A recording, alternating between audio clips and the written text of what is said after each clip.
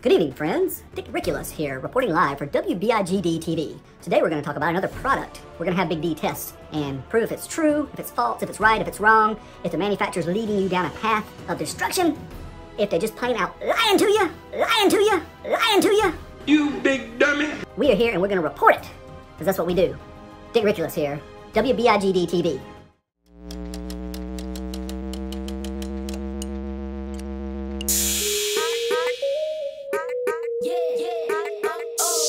My name is Derek and I test amplifiers to see how much power they actually put out. If you enjoy those kind of things, make sure you subscribe to my channel. Let's go on and see what we have today. New for 2019, we have amplifiers from Soundstream, the Bass Extreme line. That's right. It includes 4 different models, including 3 monoblocks and a 4-channel. But we're going to look at the BXA1-10000D 10,000 watt Class D monoblock amplifier. $199 is what this sells for pretty much everywhere. We got 2.5 stars on Amazon. What do people say about it? One person loves it. Another person says it's a piece of bleep. The other person says 2 weeks it broke. They don't like it. The other person says they should have got the 8,000 watt version.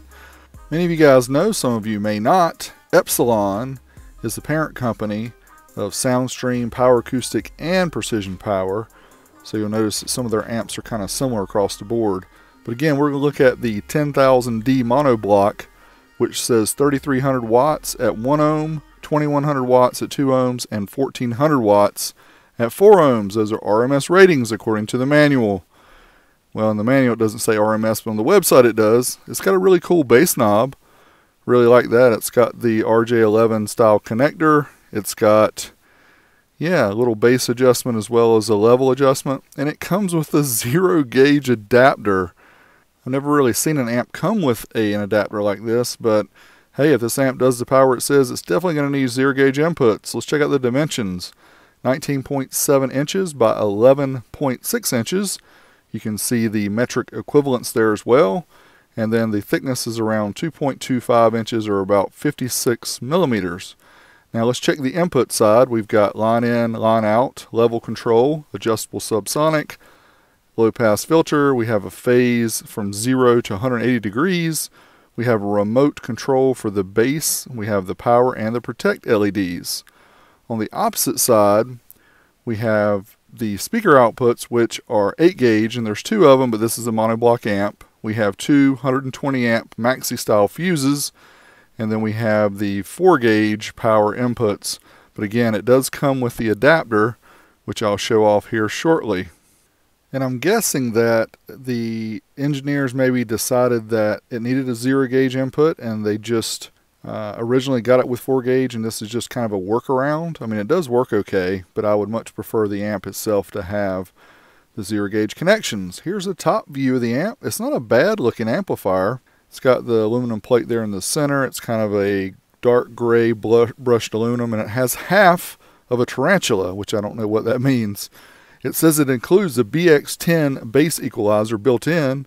Here it is, which is pretty much a parametric adjustment for your subwoofer, but I would be extremely careful because I found out that it caused some distortion in the sub, so be careful with that. Now let's get the amp dyno fired up. We'll get the amp wired up, and we will try it out. First off, 4 ohms. The amp is rated 1,400 watts RMS at 14.4 volts DC. Certified test takes up to 1% THD. Yeah, 828 watts. Nowhere near 1,400. Uncertified takes us up to clipping. Did a little bit better. 862, 14.44. Dynamic. Still nowhere near that 1,400 watts. Not even 900. 892 watts. Yep, smack your head. That's about all we can do at this point. Oh boy. Here we go again. Alright, let's try 2 ohm test. Rated 2,100 watts at 14.4. Certified first. 1,390 watts at 14.18 volts. Yep. Uncertified. We don't expect much better. Not quite 1,500 watts. 1,490, 14.34. Dynamic. Can we get 2,000 watts? No, 1713. And she is not moving. I'm not giving you any more power than that, so just get over it. 1 ohm test, 3300 watts RMS is bull. We know that by now. It's not going to do that. But let's see what it does certified up to 1% THD. 1950 watts. So this is pretty much a 2000 watt RMS amplifier. For 200 bucks, that's about right. Uncertified, 2235. Not so bad. Dynamic. There we go. Over 3000 watts. Check that out. 3058 watts at 13.85 volts. But somebody has something to say about these ratings. Good evening, friends. Dick Riculous here, reporting live for WBIGD TV. Today we're going to talk about another product. We're going to have Big D test and prove if it's true, if it's false, if it's right, if it's wrong, if the manufacturer's leading you down a path of destruction, if they're just plain out lying to you, lying to you, lying to you. You big dummy. We are here and we're going to report it, because that's what we do. Dick Riculous here, WBIGD TV.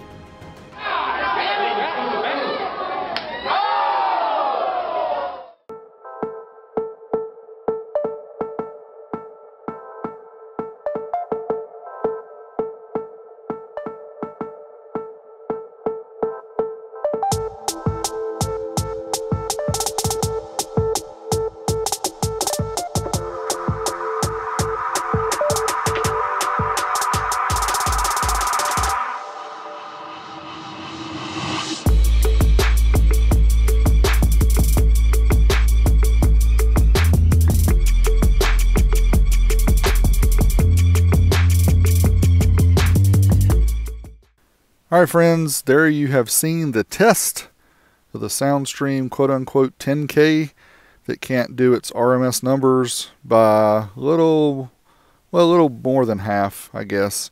Right around 2000 watts at 1 ohm, right about 1400 watts at 2 ohms, and about 830 watts at 4 ohms. Let's do a subwoofer test, have a little bit more fun with it since the amp can't do its rated power.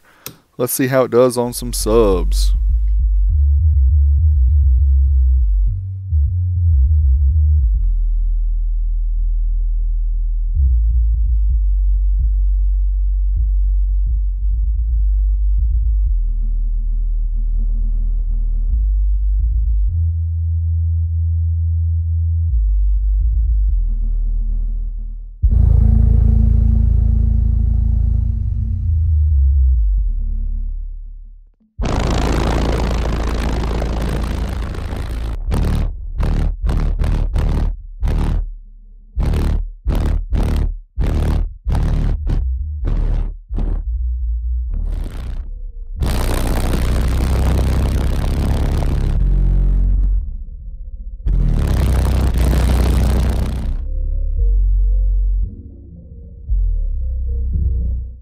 Alright friends, there you have proof. The Soundstream 10K is really about a 2000 watt RMS amplifier. Not sure why they come up with these crazy numbers, but I'll keep testing them until they start giving you the truth. I did like the amp. I like the bass knob it came with. It seemed to be pretty reliable, pretty durable.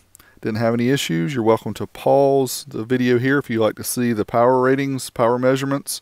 I did get over 4500 watts at half an ohm dynamic. That's a dynamic number.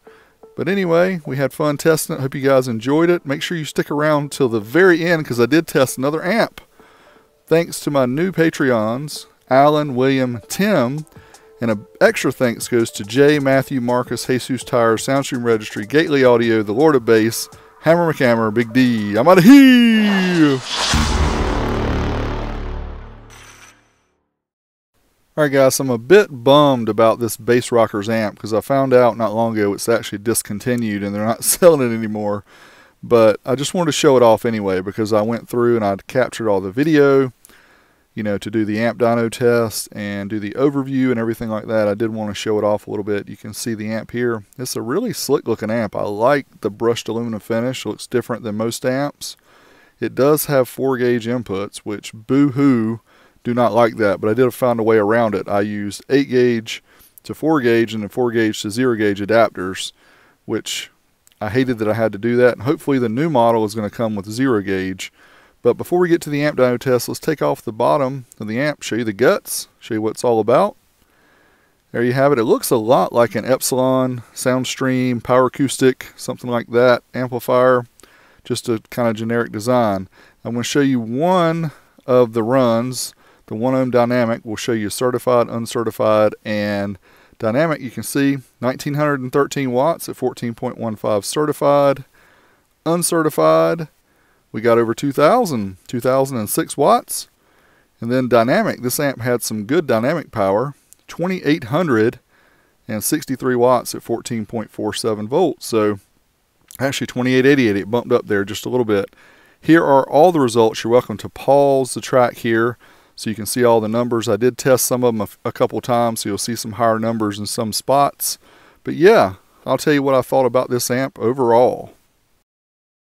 Alright guys, there you have the video of the Bass Rockers BR2000.1D. What are my thoughts? Well, overall, not 2 thumbs up, maybe 1 thumb and a half. The drawbacks I have are 3. 1, the gain input is super touchy. In other words, you barely turn it and it goes all the way up or all the way down. Very, very touchy. 2, 4-gauge inputs, and they're not even true 4-gauge inputs. For a 2000 watt RMS amp, you've got to have 0-gauge inputs, people.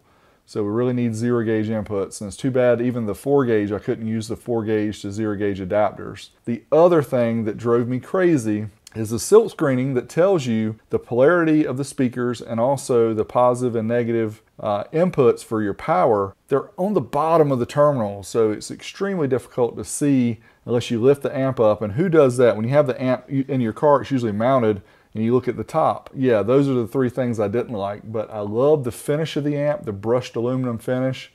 It's kind of unique, you know. Most amps these days are black or they're just generic looking. This one looks really cool. It's got adjustable subsonic filter. Yeah, and it's $180 for 2000 watts. And it didn't even warm up during all those tests I did. I did like 15 dyno tests, and then I ran it on this Gately Audio box, the Lord of Bass subwoofer for 30 minutes, just thumping. Neighbors, I'm sure, were loving me. But yeah, it didn't even get warm at all. So I would say, all right, we'll do it. 2 thumbs up. I like the amp. For the money, you can't beat it. So, great deal. Big D, until next time, you know where I'm at. I'm out of here.